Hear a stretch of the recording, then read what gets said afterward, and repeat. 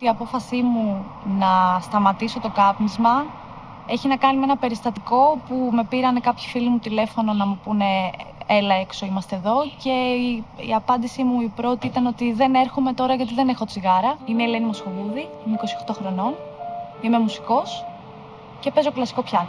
Το πιάνο μπήκε στη ζωή μου ως μια διαδικασία τελείως αυτόματη. Ήταν το μόνο πράγμα που δεν βαρέθηκα να κάνω και το μόνο πράγμα που είχα την πειθαρχία να το κάνω μέχρι τέλους. Παλιότερα κάπνιζα. Η απόφαση αυτή του να μην καπνίζω πάρθηκε αυτόματα.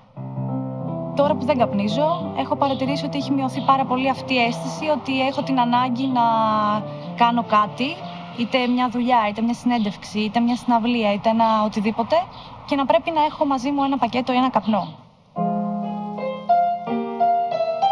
Η μουσική σου δίνει καταρχήν την αίσθηση του να εκφράζεσαι, να νιώθεις ελεύθερος.